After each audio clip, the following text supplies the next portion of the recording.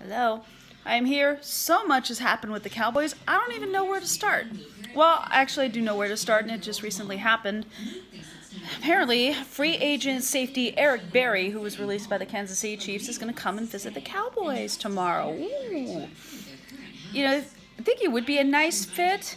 He can provide veteran leadership, and so forth and so on. In terms of money, he would have to be very reasonable because, you know, I'm sure we have a good amount under the salary cap. We just haven't been doing any major spending.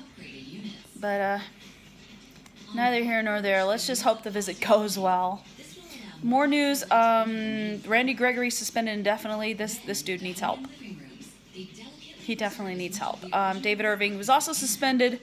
Then goes on Instagram, does a Q&A on Instagram while smoking a joint.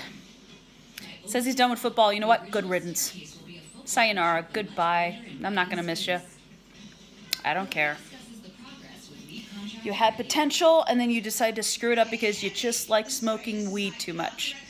And you just don't learn from past failed drug tests and tons of suspensions. So, later. Goodbye. But, oof. And also, another defensive player making some headlines, Sean Lee, restructured his contract. Very nice. I thought for sure he was going to retire, but I guess he thought it over and decided, you know what, if I'm going to stay, I'm going to restructure my contract, which is nice. But is he going to hold up for next season? We know for a fact he's never played a full season healthy at all. So, and Leighton Vander Esch basically shined last season.